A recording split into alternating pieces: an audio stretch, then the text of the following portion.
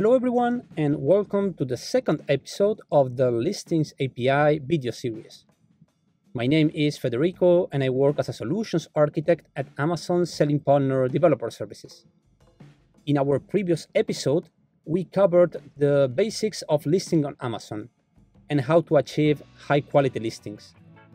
If you haven't watched it, I recommend you to do it before continuing with this video.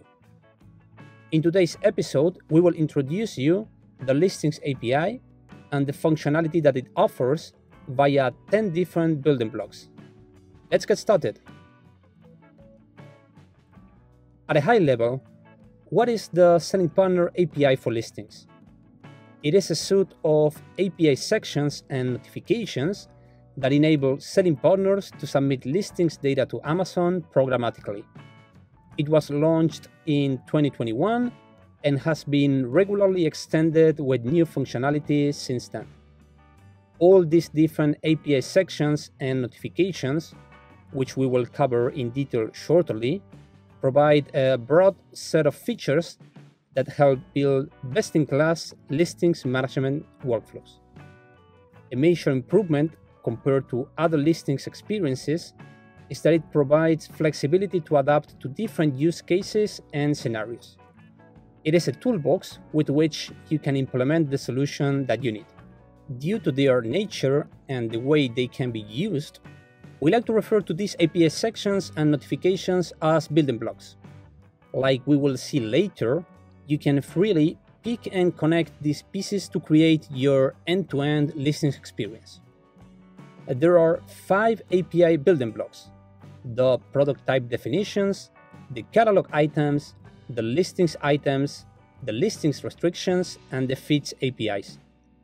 There are also 5 notification building blocks: 1 related to new and existing product types, 2 related to changes to relevant ASINs, and 2 related to selling partners listing. Let's take a deeper look at each of them. The Product Type Definitions API provides programmatic access to data requirements for the product types in the Amazon catalog. It is the way you can retrieve the attributes and constraints that give shape to products that belong to a specific category. With this API, you will always get the most up-to-date schemas. This means that, for example, when a product type is updated with new attributes, the API will return this information. The schemas provided by the Product Type Definitions API are in JSON format, which facilitates processing.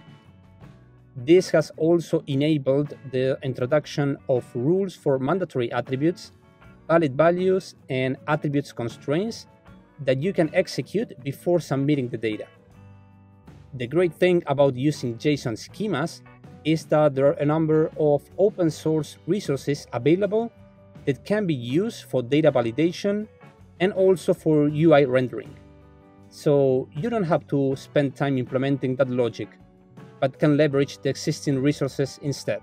The Catalog Items API provides programmatic access to information about items in the Amazon catalog. With it, you can query ASINs that belong to the Amazon Marketplace and get the attributes associated to them. The API supports both direct queries, for example using an ASIN or EAN, and searches using keywords. This way, you can retrieve a specific item if you know the identifiers, or use the API to check if an item exists, find similar products, etc. Something important about this API is the data advance adheres to the JSON schema provided by the Product Type Definitions API. This means that the data that you get in the API response can be used to feed a listing submission. Finally, with its bulk functionality, the API supports use cases and workflows that require access to big amounts of data. And we arrived to what is probably the most relevant building block, the Listings Items API. With it, you can create, update, delete, and retrieve selling partners listings. Use cases like creating variations and pack hierarchy relationships are also supported. All of this is done in combination with the schemas vended by the Product Type Definitions API. The Listings Items API supports the submission of full listings data, but it is also possible to submit just product facts or sales terms. This is particularly useful for data validation, since you can create listings that don't go live by specifying product facts only. Additionally, you can decide to send a full payload with all the product's data, or do partial updates by submitting only the attributes that you want to change. This is also supported.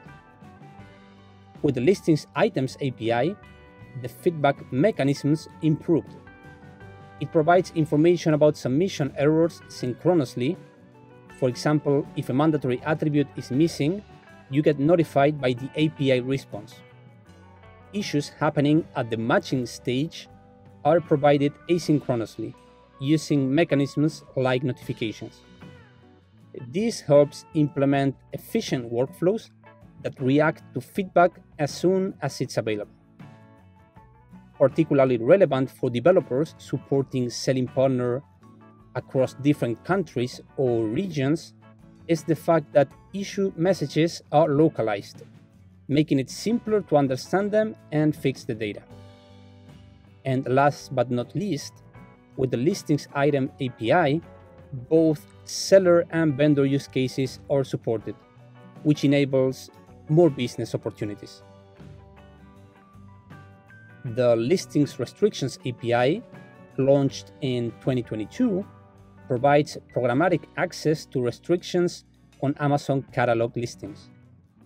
It's particularly useful to identify if a selling partner is allowed to sell a specific ASIN and to retrieve the steps that they need to execute to get approval if they are currently not allowed. Like we will see later during the workflow implementation overview, integrating this API before submitting new listings items helps prevent issues associated to permissions. Finally, the fifth API building block is the Feeds API. This API is not new and also serves use cases other than listings. But with the introduction of the Listings Item API, it was extended to support the creation, update, and deletion of listings items in bulk. The JSON listing feed, used for this purpose, is contractually compatible with the format that the Product Type Definitions API bans. So you can basically use the same schemas, but submit up to 10,000 items at once instead of doing it one by one. As mentioned earlier, with the introduction of the new suite of listings APIs, 5 notification building blocks were also launched. These help improve the performance and efficiency of your systems by leveraging messages that are proactively sent by Amazon in real time instead of having to poll for data periodically. These notifications provide information about changes to product types, ASINs, and SKUs that are relevant to a selling partner's business. Product type and ASIN notifications will help you take preventive actions like updating a product schema to its latest version in order to populate new attributes. SKU or listings notifications will help you identify issues and status changes as soon as they happen, so the selling partner can take the corresponding corrective actions.